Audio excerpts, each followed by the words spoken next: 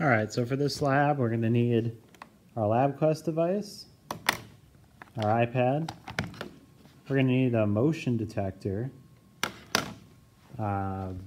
big piece of wood, so one of these big pieces of wood, and a couple cardboard boxes. So the very first thing that we're going to do here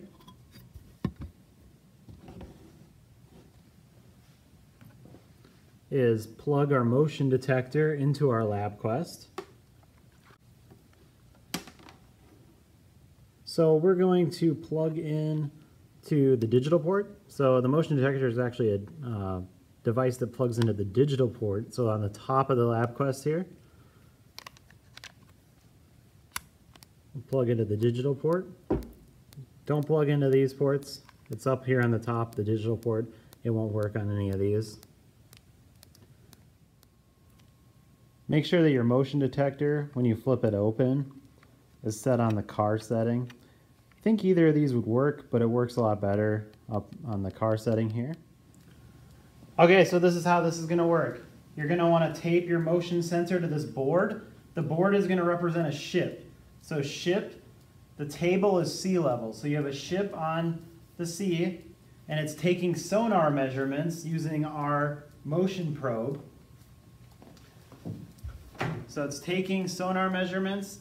The box is going to represent an ocean floor feature. So you're going to find a box, it's going to represent an ocean floor feature. The ocean floor, the bottom of the ocean floor is going to be the floor of the room.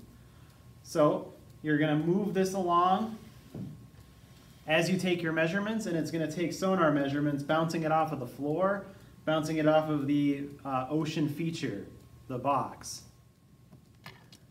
So before you run the experiment, make sure to set up our LabQuest. For this experiment, we're going to be doing a time-based trial.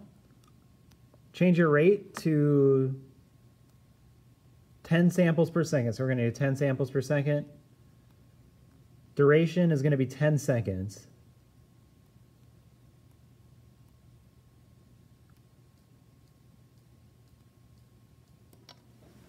Okay, so once I'm ready to run, I'm going to hit play on my LabQuest, and I'm going to push the boat from this side of the floor over the box and to the other side of the floor.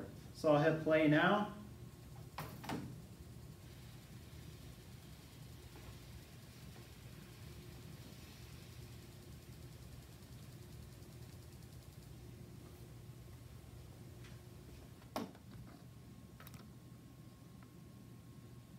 All right, so this looks really good.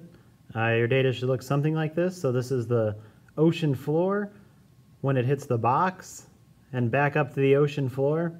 So might be a little upside down from your perspective, but your data should look something like this for trial one. So I'm going to connect this to my graphical analysis.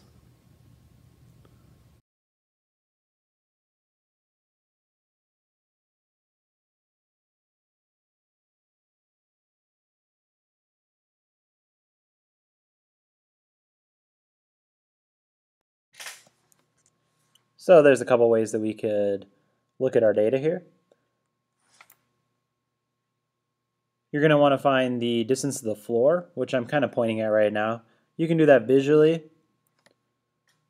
in a couple different places on each end of the box. So 0.986, something along that order, for me at least.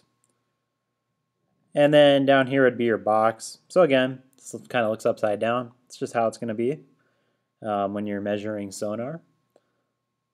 0.644. So you can kind of eyeball this. One pretty nifty way to do this actually is to select all of your data at once like this and view statistics. This is what I'd like to see in your lab report for a screenshot. So this will give you your minimum, your maximum values. Those are going to be the distances that you need. And then to find the height of the box, you're going to want to subtract your maximum, the distance to the floor, from your minimum, the distance of the box. So I'm going to take a quick screenshot of this. And what you're going to do for part 2 is similar. So you're going to get a second graph for part 2 as well when you run that experiment.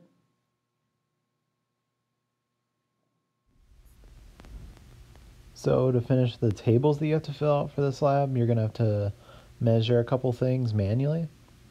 So you're going to measure the distance of the box from sea level, so from the table.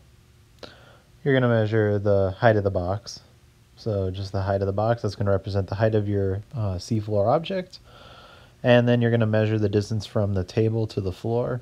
So sea level down to the floor of the ocean, which is the floor. So measure those 3 things, and you'll be able to finish filling out that table on your lab sheet.